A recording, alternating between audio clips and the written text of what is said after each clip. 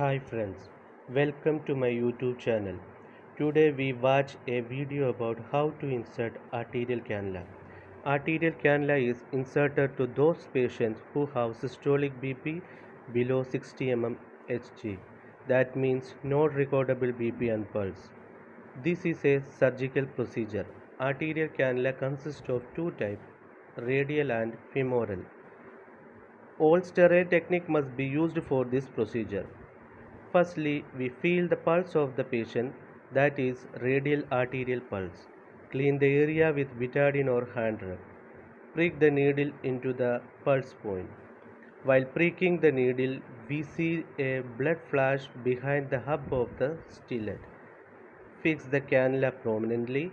Connect the cannula with PM kit and then connect it with through arterial cable of a functioning cardiac monitor.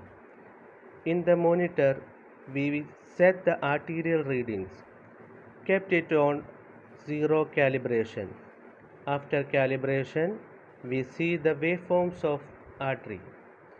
This is the actual BP of the patient.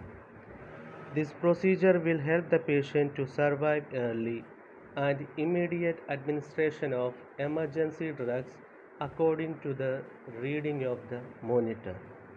Thank you for watching my videos. Please like, share, comment and subscribe my channel AIDENS Vlog.